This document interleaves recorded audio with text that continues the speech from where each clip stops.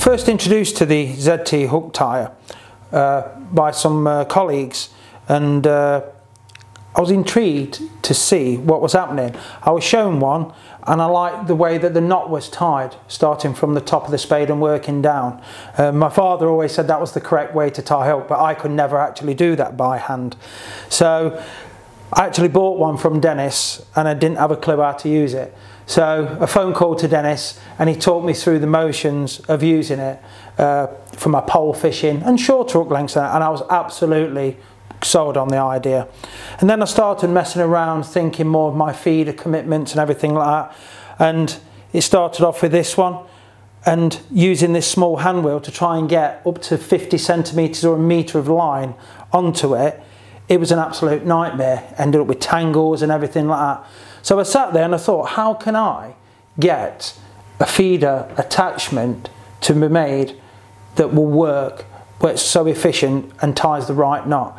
And that's when I sat there continuing talking to Dennis, I came up with the idea of the EVA spool. Back in 2011, EVA spools was hardly ever heard of, and I used to do a bit of sea fishing, and I used to keep some of my sea fishing rigs on the old EVA spools, and I started using them for hook lengths, and now everybody uses them now.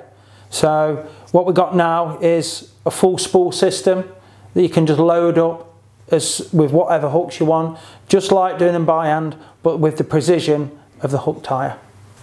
As we all know, feeder fishing has been taken to an absolute new level. I was a very young boy when the first feeder revolution hit the River Trent and the River Severn with lots of chub and barbel. And to be involved in the second revolution of feeder fishing I'm quite proud of what I've done in this time.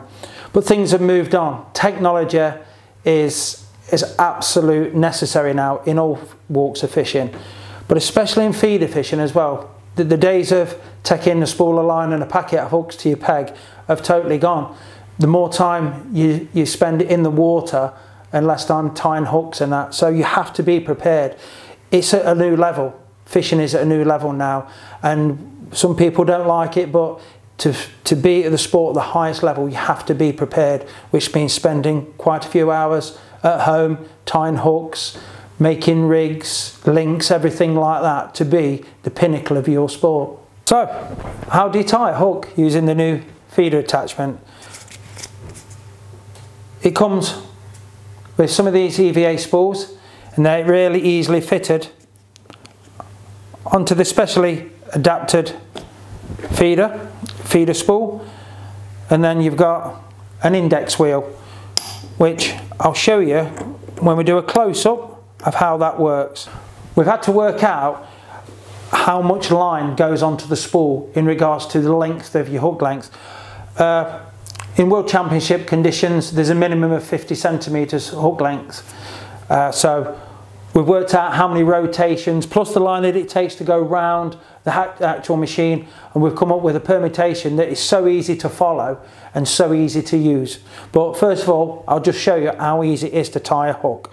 So a lot of the times people ask about the ZT, what kind of line. I use fluorocarbon, just normal monofilament. The easiest thing to do, I'll use some fluorocarbon. So that is 015. First thing to do is tie your overhand loop, however you want to tie it. I tie it by hand.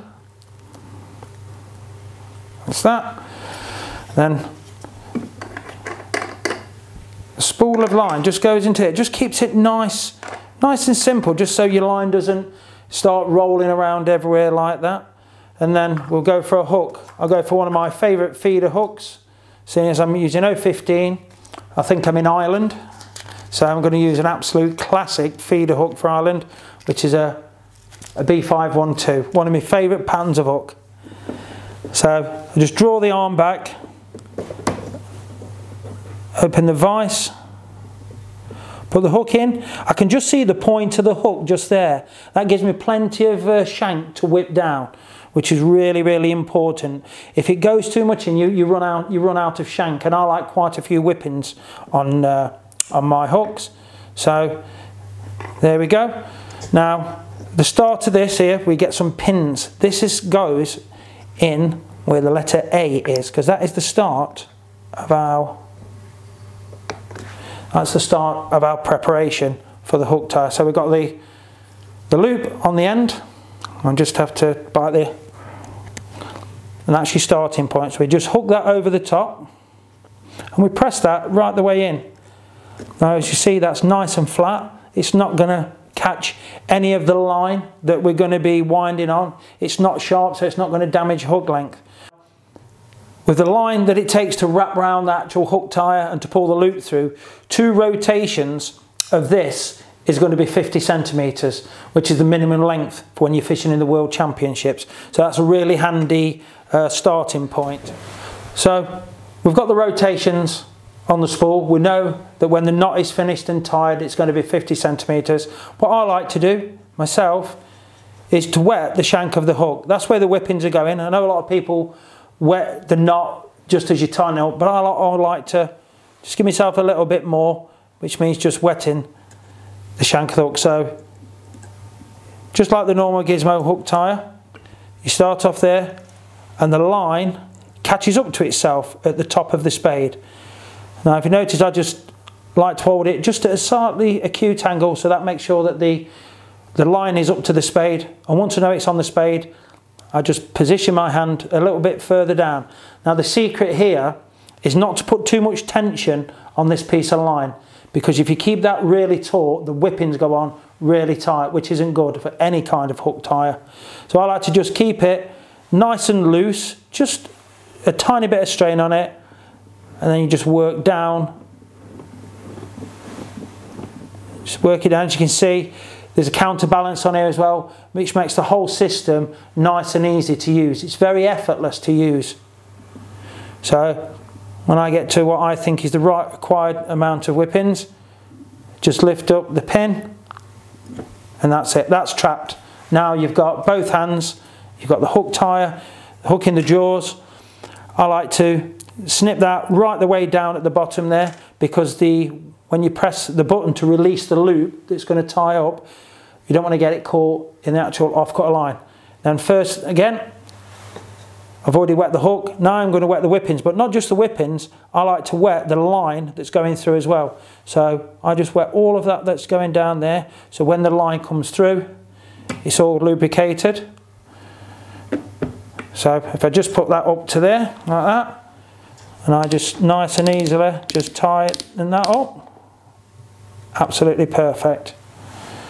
So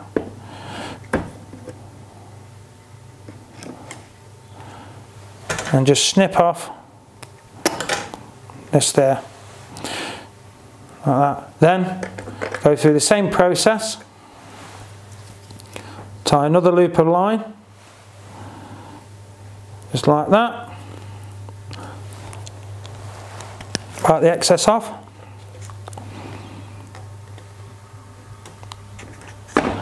and then when that lands on the spool, that's landed on point B, so that becomes your point A. So my index wheel is still on 0. Now I want to do another 50 centimetre hook length, so I do 2 full rotations again, because my hook is on B, so that's my starting point. There's 1 rotation, and then the second rotation, and then every point on the index wheel is 1 centimetre. So I'm going to go to number 2 again, take a bit of spare line off, just chop that, just leave that like that. Another hook, one of my, as I said before, one of my Irish favourites.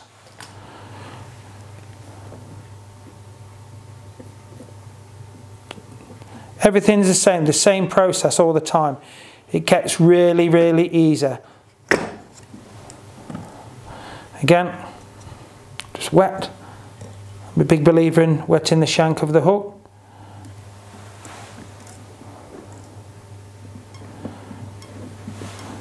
So the counterbalance makes it so easy. I'm just holding that, just teasing it down the shank like that. The same again, the process is the same all the time. And like I say, That's 2 hooks done within a minute.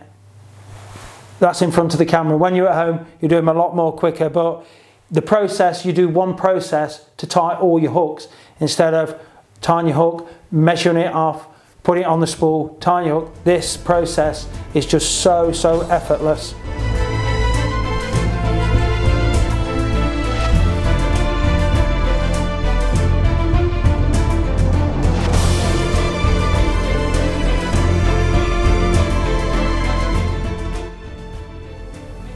If you fancy getting hold of one of the EVA feeder attachments and the case, which holds 24 of the EVA spools in a nice lockable case, they're both £35 and available from the Gizmo website, which is just here.